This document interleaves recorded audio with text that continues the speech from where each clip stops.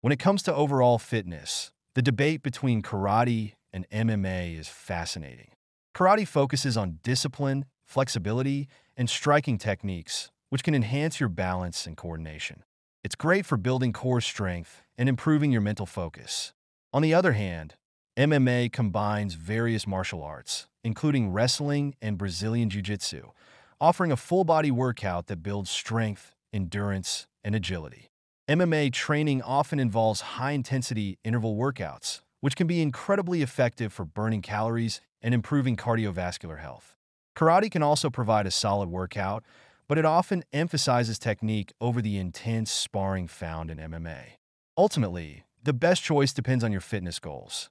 If you want to develop striking skills and discipline, karate is a solid option. But if you're looking for a dynamic, high-energy workout that challenges every muscle group, MMA might be the way to go.